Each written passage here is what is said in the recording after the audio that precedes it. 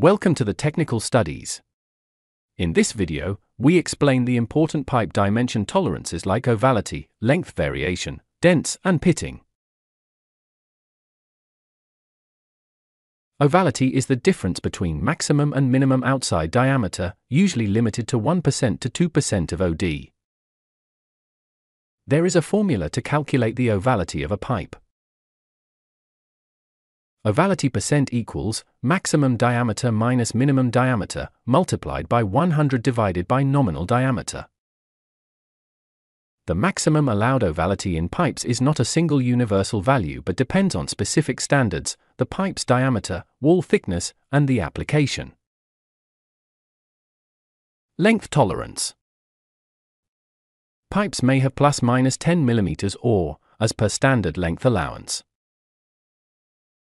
End squareness. API 5L line pipe.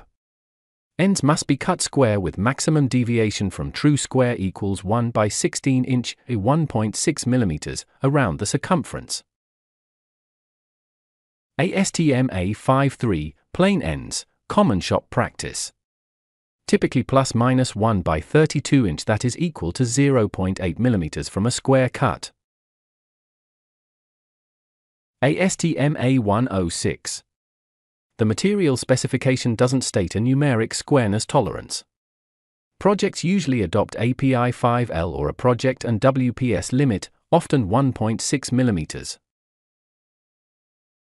Dents and pitting.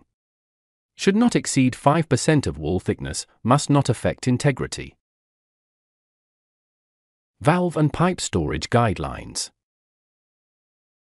Pipes store on level ground, wooden sleepers, avoid direct soil contact, cover ends to prevent dust and rust.